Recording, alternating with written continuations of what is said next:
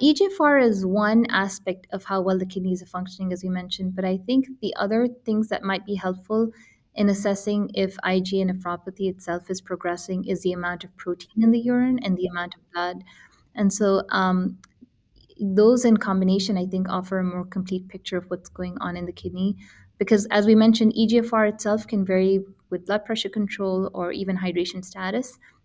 But if the eGFR has gone down and then the amount of protein in the urine has also gone up, as Jamila mentioned and shared her experience, that might suggest that IgA nephropathy might be a little bit more active. And one thing to add is, we use a kidney biopsy to diagnose IgA nephropathy.